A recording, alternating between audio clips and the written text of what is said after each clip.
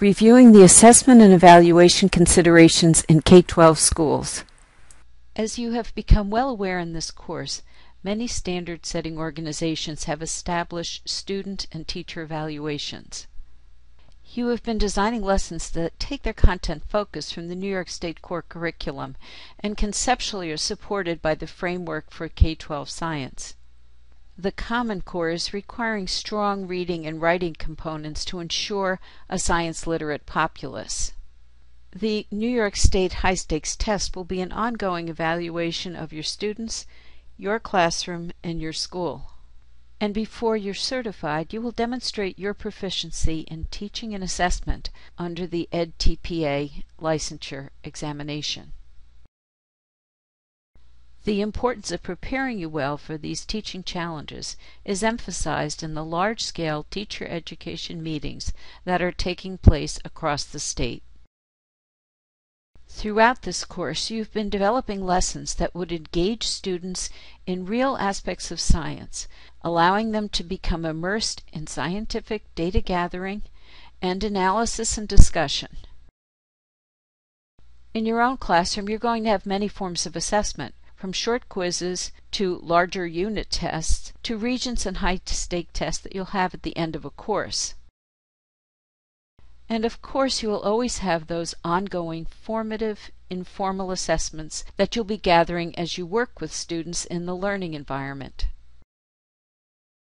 In this module, however, the focus will be on the more complex embedded assessments that you'll be using in your final portfolio. You will begin by designing an assessment that will align with one of your inquiry-based labs. For instance, outlining expectations for a rich lab report, or a scaffolded worksheet that prompts for higher levels of thinking, as in the Bloom's taxonomy, or a poster or presentation that could articulate the findings. Then, to guide your students so they will understand your expectations and the way you will grade their work, you will create very explicit evaluation criteria. These criteria should both align with the assignment and with the learning objectives that you created for the lesson. You will develop a rubric that will show how the performance on each different evaluation criteria will be associated with a scale value. You would give this rubric and evaluation criteria to your students to help guide their work.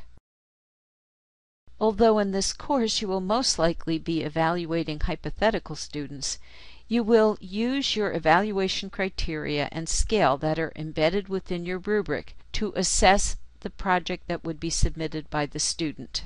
You will then place your actual or theoretical student data into a spreadsheet, studying students' performance in the different criteria, determining possible areas of student weakness, and considering ways to improve performance in the future. Although we won't do this here, for the EdTPA you would actually evaluate different subgroups within your class and articulate specific remedies. Well-planned, data-driven assessment will be a cornerstone of your good teaching. The importance of education requires that there be ongoing assessment and evaluation.